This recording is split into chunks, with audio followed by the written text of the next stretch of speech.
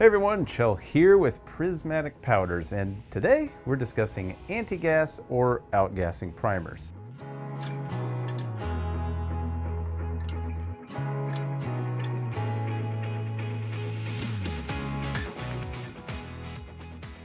Specifically addressing the question of should you still outgas your parts even if you're using an anti-gas primer?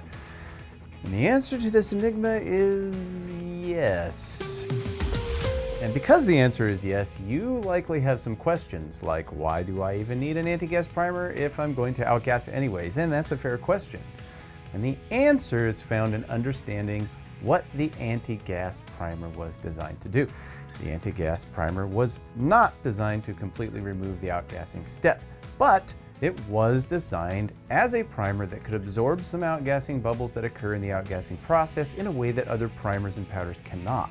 In essence, it offers some forgiveness for your transgressions should you not perform your duties perfectly in terms of part preparation. But let's back up a little bit. Why do we outgas anyways? We outgas parts that are very greasy or oily. Even if they've been degreased, there can still be trapped oils that will gas out. So it's a safeguard. We also outgas cast and galvanized metals because even though on the surface they may appear clean, the manufacturing process of these metals creates a condition where contaminants get trapped. And if you don't outgas, those bubbles will get pulled through your coating and ruin your finish, and you will be angry. And for this reason, 8 out of 10 people choose outgassing rather than being angry.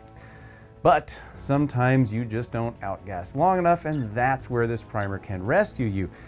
It can only do its job while it's in a certain state of elasticity, so there's a window of time for it to work before it comes too firm to absorb any more gas and smooth over. And that's why you can't skip the outgassing step altogether.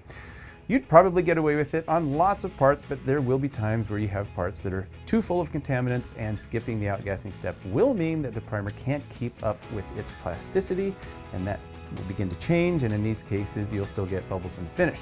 So think of it as a go-to when you need a primer for that extra protection for any job that needs to be outgassed. It's not a replacement for outgassing, but it's another safeguard against a ruined finish from outgassing bubbles.